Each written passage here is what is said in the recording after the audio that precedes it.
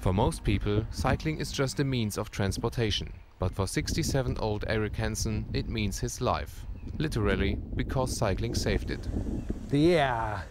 Det betyder næsten alt. Det er en utrolig dejlig måde at komme rundt på og få set en masse. Til lange transporter, der er bilen selvfølgelig god, men hvis man rigtig vil se noget i nærområdet og se detaljerne, så er cyklen uovertruffen. In December 2000, Erik Hansen suddenly felt weak all the time. He just took some water and tried to forget the strangling feeling on his neck. The next day, his doctor found out Erik had a heart attack. Immediately, Erik had a double bypass operation. Det er min egen lommefilosofi.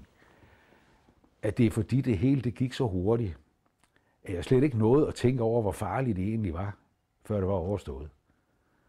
Og så var der jo egentlig ikke rigtig noget at blive deprimeret over. Så jo, jeg var en heldig mand. To survive, Erik has to take pills now every day. But surviving the heart attack was very unlikely. The surgeon said the operation was easy because he was in very good shape, thanks to cycling. On many holiday trips across Europe, Erik went by bike and always took photos. They document the hundreds of kilometers he sometimes went per day. Recently, he scanned some old photos to be available digitally, like his trips in Scandinavia and his favorite, the south of France.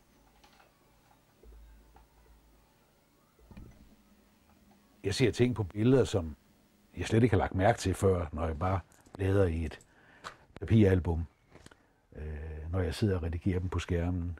Så det har jeg meget glæde af. Det er rigtig godt. For eksempel hvis du vil se i en storby, du cykler, du ser en ting, du kan standse og hoppe af cyklen på stedet. Hvis du er i bil, så skal du måske køre 1 kilometer eller 2, når du har opdaget noget spændende. Når du endelig kan parkere, så hvor var det nu henne, vi så noget spændende? En cykel er simpelthen det uovertrufne transportmiddel. Erik has built his bike on his own. He knows every screw and so he can repair everything by himself. This is important, especially when you are out in the nature. And this is what makes the pensioner get on his bike again and again. Cycling and nature are connected.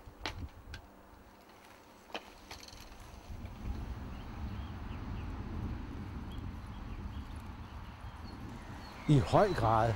Motorvejen er jo udmærket til lange transporter, men naturmæssigt ser man jo intet, overhovedet intet. Det gør man derimod på cyklen.